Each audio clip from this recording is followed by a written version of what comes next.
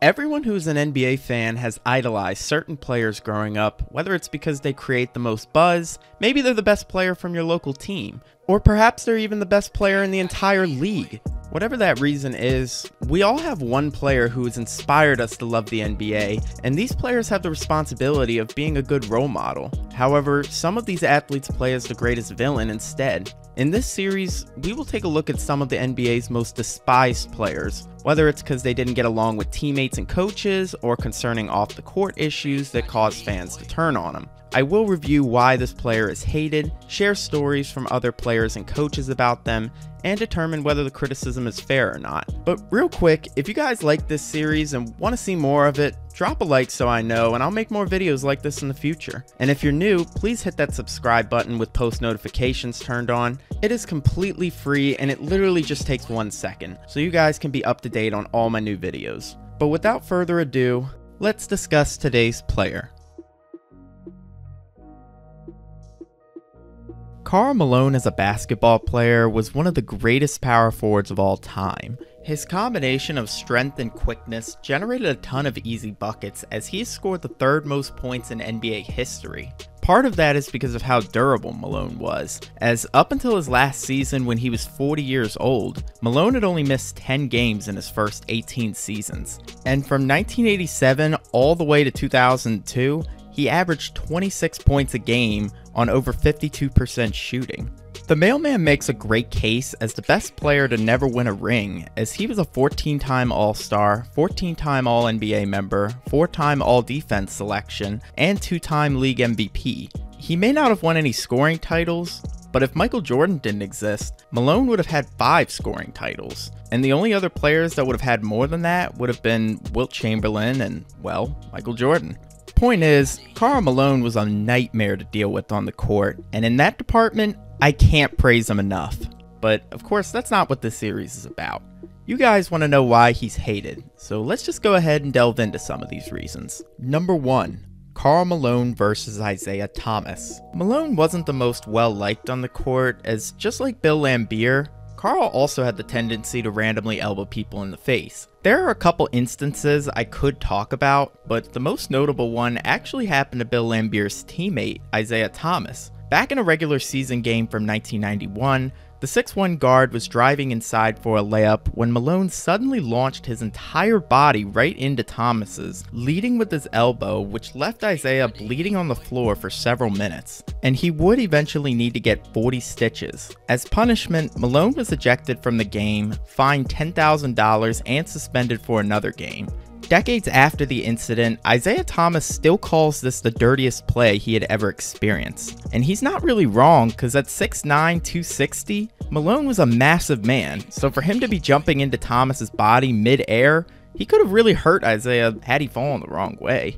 So I would agree with the punishment Malone received, which isn't really something I can say about my next point. Number 2. An absent father. Karl Malone is the biological father for 7 children. However, he had no involvement in the lives of his first 3 kids. We'll get to the third one in a minute, but Malone's first 2 children, Cheryl and Daryl, were born when Karl and his girlfriend were only 17 years old. But a day after the twins were born, Malone abandoned his new family and he wouldn't see his children again for another 17 years. Cheryl later stated that she didn't even learn who her father was until she was 8 years old, at which point she became a Karl Malone fan and would watch him live whenever the Jazz came to Dallas, which was only 4 hours away from their hometown of Louisiana. And at these games, Cheryl would scream her father's name trying to get his attention, but he would never acknowledge her, leaving Cheryl in tears. But Malone would eventually reunite with both twins in 1998, and they would forgive Karl for his past, and he has been involved in their lives ever since. But that doesn't change the fact that when he met them, the twins were already almost finished high school, and Malone was absent for their entire childhoods, which is when your kids need you the most. But they seemed to do fine without him though, since both twins would grow up to be star basketball players in high school. And interestingly enough, Cheryl would even go on to play in the WNBA. So at least Malone gave them his great genes, cause he really didn't provide anything else. Number 3. Karl Malone's third child. 3 years after the Ford twins were born, Malone impregnated another woman while he was in college named Gloria Bell. The thing is, Gloria wasn't exactly a woman at the time. She was a 13-year-old girl. Yeah, a 13-year-old girl, while Malone was 20. Not only is that nasty, but it's literally illegal. Malone could have been locked up for years over this, but Gloria's family chose not to press charges because Karl was supposedly a neighborhood kid. They did, however, take Malone to court and asked him to pay just $200 a week in child support money, which shouldn't be much of an issue for a star NBA player, but Karl didn't think he should pay any child support. However, when a paternity test proved that Malone was indeed the father, the court ordered him to pay the Bell family $125 a week, which Malone still refused to pay, and the sides would end up settling for an undisclosed amount sometime between 1988 and 89. Listen, I get that Malone didn't want to pay $200 a week, but come on, he made a ton of money in his career, and he should be thankful that the Bells didn't decide to press charges, because Malone never would have had a career to begin with if they did. As for Karl's relationship with his son Demetrius, it was non-existent for the first 17 years, and according to Demetrius, when they did meet, Malone told him it was too late for him to be his father and that he'd have to make it out on his own. Those are some harsh words that no child should ever hear from their father, but it didn't matter to Bell, who said he didn't need a father figure growing up, and that he grew up around good people. Demetrius further proved he didn't need him, as he also grew up to be an athlete, but not for the NBA, instead playing in the NFL. So just like Cheryl, Demetrius also greatly benefited from his father's genetics. The two would eventually reconcile their differences in 2014, and Malone seems to have a good relationship with Bell now, but that's not nearly enough to make up for everything else that Malone made this family suffer through. Like, he really impregnated a 13-year-old when he was 20, got away with a statutory charge, left her to take care of the baby, and barely had to pay child support on top of all that. So I don't really think Malone suffered the proper consequences here for an act that doesn't get a whole lot worse than this. Number 4, the Magic Johnson comments. As we all know, Magic Johnson was forced to retire just before the 91-92 season due to contracting the HIV virus. But one thing some of you may not know is that Magic was planning to make a comeback for the 92-93 season. But that ultimately didn't happen because a week before the regular season began, the Lakers were facing Cleveland in a preseason game when Magic received a cut on his wrist which caused him to start bleeding. And this was a big deal because back in 1992, we didn't know that much about HIV or how it could spread, so there was a lot of concern that Magic would bleed on another player's open wound and transmit the virus. So when this incident happened, Magic said he could see the fear in everyone's faces and that this was going to happen all year long. And between this and all the other criticism he'd received, it was just too much, and Magic went back into retirement. In regards to the other criticism Magic is referring to, there were some players in the league who didn't want to play against Johnson because they were afraid of catching the virus themselves. However, the most notable comments came from Karl Malone. If I get in a collision with a guy, it don't have to be Magic. It can be Joe Smoke.